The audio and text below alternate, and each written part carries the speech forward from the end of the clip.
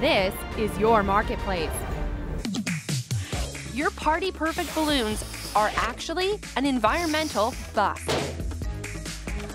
Sure, balloons are easy on the eyes, and according to some ads, they seem easy to recycle and are even good for the environment too. Really? It's time to burst your balloons and kill the buzz. The first toy balloons were popularized in the 1930s. Fast forward through history, they're everywhere.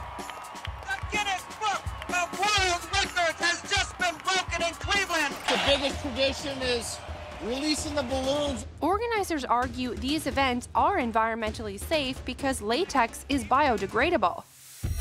Several balloon companies point to this industry-funded 30-year-old study that suggests balloons can break down at the same rate as an oak leaf. So although latex, the material itself, is technically compostable, the question is, can we compost it in our existing systems that we have in Canada? And to the best of my knowledge, the answer is no. And get this, most balloons made today are full of plasticizers and additives that can compromise their ability to break down. To the best of my knowledge, it's actually treated as a contaminant. Even after months in an industrial compost facility, these balloons had barely changed. And check out this experiment from the Indie Star. Today we are playing citizen scientist with an experiment I started almost a year ago. These are two balloons that I submerged in salt water, which is at the salinity of the ocean. They pretty much look the same. It's why rubber balloons don't belong in your compost bin, and they don't belong in your blue box either. And if you're thinking those Insta-worthy foil options are more environmentally friendly, think again. They're what we call multi-resin or multi-composite plastics, which also are not recyclable in our existing system. So where do your balloons end up?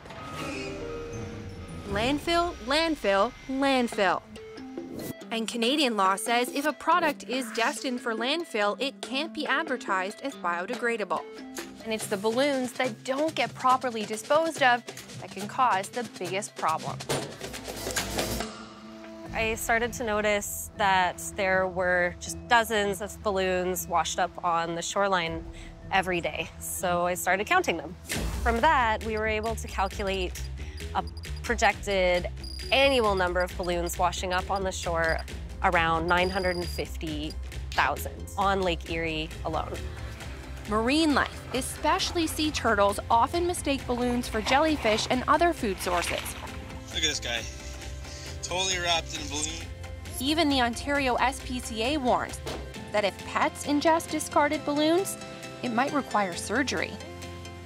And it's not just animals. Power outages affecting tens of thousands of Canadians have been linked to foil balloons getting caught in power lines, which can also spark and may lead to wildfires. We've learned the cause of that big grass fire in San Jose today. It was sparked by metallic mylar balloons.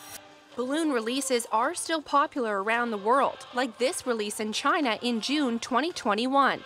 But there are calls to put an end to them, and they're getting louder. There's a petition to ban balloon releases in this country. Similar bans are already in place in some U.S. states, as well as some counties in England and Australia.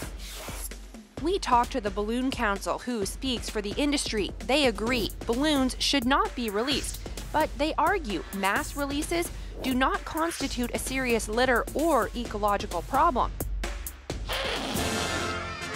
So if your kids love chasing balloons, try blowing bubbles at your next party instead. If you want to watch something pretty float through the sky, kites are a great option. And for decor, tissue paper balls are affordable and eco-friendly. Or really blow away your guests and use florals. And why not consider planting a tree to mark a milestone instead? And if you just can't let go of the idea of balloons, make sure you weigh them down. And when you're done with them, cut them up and dispose of them properly.